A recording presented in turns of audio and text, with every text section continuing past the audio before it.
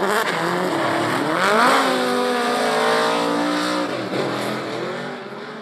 Fredric Aasbo, driver of the Rockstar energy drink next entire Toyota Corolla IM in Formula Drift.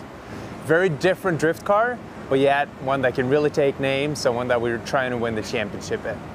A typical drift car is a rear-wheel drive sports car. The car we drive, however, is the opposite. It's a front-wheel drive grocery getter, if you will. It's a Corolla IM that we've now turned into a badass pro car.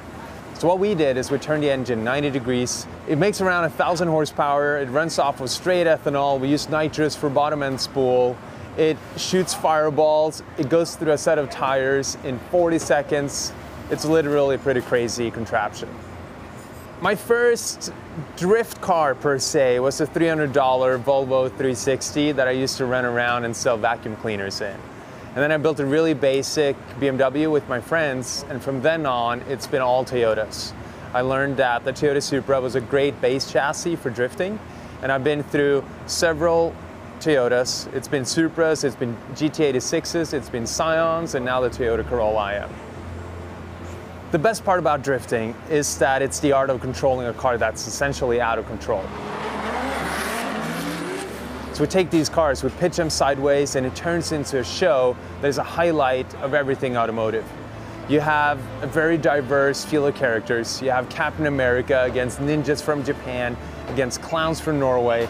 It is everything that you want to see in a car race put together in a highly explosive package.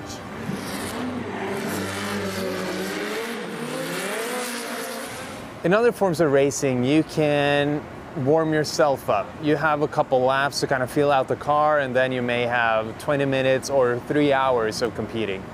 Drifting is not like that. We sit there and we wait for hours, and then boom, we have 20 seconds to shine. The real battles are not really fought with the cars. The real battles are fought in here. You would think that my fiercest competitor would be the guy that has beaten us the most. And in that respect, you could say it would be Von Gittin Jr. or some of the top dogs. But that's not really the case, because all of these guys here today, the top 32 field, they can all win this event. So they're all there to take us down. Got to treat them with respect, but you look at them as numbers and try and have them not get to you.